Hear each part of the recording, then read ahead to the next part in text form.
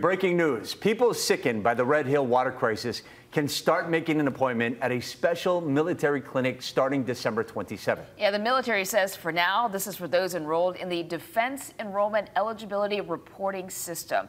Those patients can call the number on your screen to make an appointment. There it is, 1-800-874-2273. Again, you can start making those appointments on December 27th.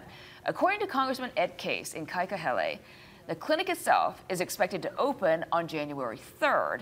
It'll be at the Makalapa Health Clinic on Joint Base Pearl Harbor-Hickam. About 6,000 people have said that they got sick by the fuel-tainted drinking water. Many of them have told us that they're still dealing with lingering symptoms. The Red Hill crisis and the future of Hawaii's water, that's the focus of a special one-day conference happening today. The first ever PO Summit is being hosted by the University of Hawaii and will be held at the East-West Center. The panel discussion on Red Hill will have vocal critics of the underground fuel facility, which include Ernie Lau of the Board of Water Supply and Wayne Tanaka of the Sierra Club. It's unclear if anyone from the military will be represented at this conference, although military leaders have said repeatedly that they are committed to defueling the Red Hill tanks as quickly as possible. The conference starts at noon.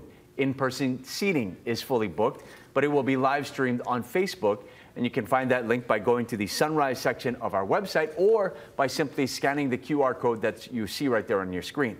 And later in the afternoon, well-known activist and author Cornel West will be giving a keynote speech on imperialism and the occupation of Hawaii that will also be live streamed. The holiday season is turning into a